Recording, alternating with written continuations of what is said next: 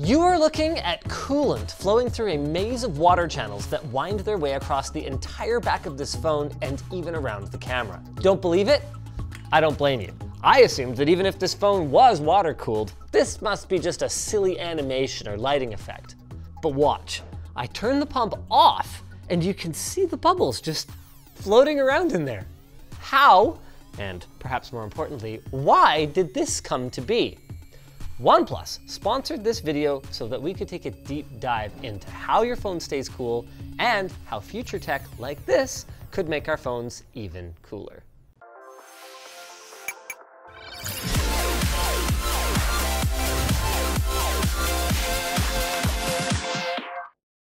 OnePlus and I have had our ups and downs, but through it all, they've been at the forefront of some of my favorite mobile phone innovations. Pop-up cameras, high refresh rate displays, and the alert slider come to mind, along with great performance in demanding applications like games and fast charging. And it's those last two that bring us to the innovation we're looking at today. OnePlus isn't the first to notice that phones get hot and to come up with the idea of liquid cooling one. In fact, we've done it at least twice, actually 3 times if you count this. But OnePlus is the first to build liquid cooling right into the device itself. Wait, hold on, you might say. I've seen tons of phones with liquid cooling, even from OnePlus themselves. Ah yes, well that is what we in the biz call marketing horse.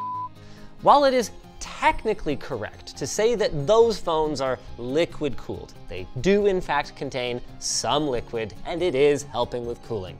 It's misleading at best, because if I was to say your car was liquid cooled, you would probably assume I didn't just slap a heat pipe or a vapor chamber on it. But this is different. The OnePlus 11 Concept was specifically designed to show off a real liquid cooling solution. OnePlus is calling it Active CryoFlux, and it uses a series of fluid-filled tubes running all along the back of the phone to move heat away from the SoC. But, this is a big difference, instead of counting on evaporation and capillary action to move that fluid around, it uses not 1, but 2 pumps. 2 pumps? How in the Sam hell did they fit 1 pump in here, let alone 2? Piezoelectrics. The pumps that we use for PC water cooling are typically impeller pumps, which push water around with rotating blades, not unlike the way that a fan pushes air around. But impeller pumps have 2 weaknesses that make them completely unsuitable for phone use.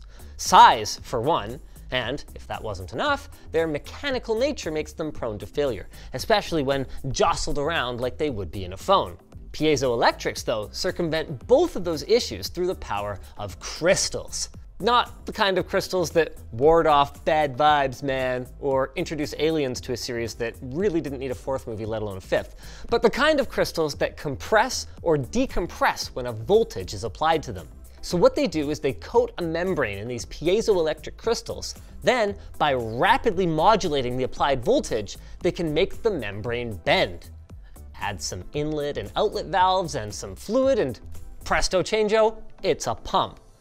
But because it has no wearing parts like a motor would, it should be far more reliable and far smaller. The micro pumps in the OnePlus Concept take up just 0.2 milliliters of space. For reference, you could fit about 2,500 of these pumps in this Coke bottle, or about 2,000 in this banana for scale. LTTstore.com. All of this means that you can water cool a phone without a massive increase in thickness or in weight, or the attachment of some unsightly, noisy, godless cooler accessory. You can, but should you? Now, obviously, there are some practical challenges here. I mean, I have no doubt that this costs more than just chucking some copper foil or a small vapor chamber in your device. And I mean, even if you can keep the costs under control, just looking at it, you'll notice this is still a completely sealed system with no external heat exchanger. That means that there's no real increase in the total surface area, which means that while the coolant inside of the loop may be able to whisk heat away from the SoC to the rest of the phone, the best we can really hope for is temporarily better performance until we reach the thermal saturation point. But that doesn't mean that there's no merit in delaying the inevitable. Or does it? OnePlus actually didn't want us to test this as part of the video. No, please, it's a prototype and it's not ready. Haha! You think because you sponsor me, you can control me? Obviously, we tested it anyway, because I'm a firecracker like that. But in fairness to them, I want to make it very clear to you guys that this is a prototype. It is not ready, and the results may not be reflective of the finished product. That is, if it ever actually makes it to market. The good news is that all of that aside, with all the obvious bubbles in the cooling loop and the random low performance blue liquid they put in because it looks cool, it does actually work. And that's with all the things that I can see that they could optimize about this. Like, they could make the channels wider, they could increase the rate of coolant flow, they could use more conductive phone materials to get the heat moving faster.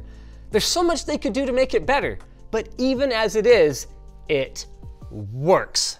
The medium news is that it only lowered our temps by about 2 degrees.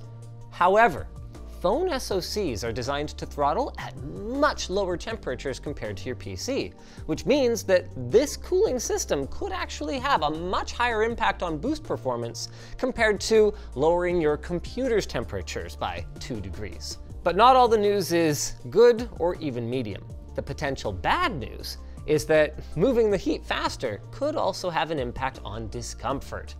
Does all this tubing spread the heat to the rest of the phone, making your hand get hot? Well, from the data we probed within the phone, it seems like there isn't a substantial difference to how hot the back of the device got, but we felt it was probably worth validating with our thermal camera as well. We started torture tests on our 2 OnePlus devices, a regular OnePlus 11 and the Concept phone at the same time. So the idea here is to see what the hottest point is on the back. We can't use any of the shiny part. It has to be the part that's covered in tape because that's where the emissivity is going to be controlled. Okay, so 29, 28.1. Okay, it does actually appear to be a touch cooler on the regular one. But less than I would have thought. Fraction of a degree anywhere where you would actually be touching it along the back. What's really noticeable though is how even it is. On the regular one, we've got these cool zones, and on this one, it's just uniform. If you adjust the temperature gradient to the right thing, you can actually see the like lanes in the Concept phone. Oh, I think it's probably too even now because it's probably already spread. Like right as you start a load, it would probably work. Yeah, it's just because it's spread out. It's the same with the radiant heating in my floor. So there's the one with the hot and cool spots. And then here's the one that's, I mean, I guess it has sort of cool spots. It's definitely more even though. At this point then, there's no obvious downside. But what about the upside? Does it improve real world performance? In games, the answer is unfortunately nope. But with a pretty big asterisk. Phone games work a bit differently from PC games. For one, they pretty much always have an FPS cap to prevent overheating and intense battery drain. And for two, they often dynamically adjust image quality for that same reason, making apples to apples comparisons basically impossible. So our gaming performance sees no statistically significant change. But what about other things? Well, here the answer is yes, but again with the big asterisk. When we drag raced our OnePlus Concept with the standard OnePlus 11, we found that CPU performance in synthetic benchmarks was better on the 11 proper than compared to the Concept. But this discrepancy does not appear to be related to thermals and is more likely due to the lack of optimization on the Concept phone. Remember, this is not in production. And when we try to torture these devices with heavy loads on the CPU and GPU, the Active CryoFlux cooling system seems to help, as it postpones the inevitable heat death of the phone's performance. But still, it throttled. As I mentioned before, spreading heat throughout the device can only do so much, and any extended load will eventually expose the heat exchange bottleneck that exists between the shell of your device and the air around it. Air that is a notoriously poor conductor of heat. So, this video and this Concept device then raise as many questions as they answer. This may be a stopgap solution for making our devices more responsive in bursty loads, or even less bursty loads that last for a little while, but not too long. But then what happens when our demands as users increase again? Sadly for phone manufacturers, you can't just keep increasing power draw and size like some manufacturers of overpriced GPUs. Kirkland jean pockets can only get so big. Or, I don't know, maybe you can just keep increasing the size. Maybe we'll see a shift where manufacturers stop trying to make the best phone and start trying to make the best phone for you. I mean, we've already seen this to an extent in gaming, but like for a creator, for example, that might mean a huge slab with a stylus and integrated water cooling so that you can film, edit, and upload videos on the go. I mean, not every phone needs to be everything to everyone, and hopefully more players can find their place in this market to deliver to the many different niches of mobile users. Who knows? What we do know is that OnePlus is going to be doing their darndest to keep things cool. If you found this video cool, why not check out the link to OnePlus's additional information on Active CryoFlux, and if you're looking for something else to watch, why don't you check out some of the wild phone water cooling setups that we have tried in the past. They are not as slick as this, but the results are pretty impressive.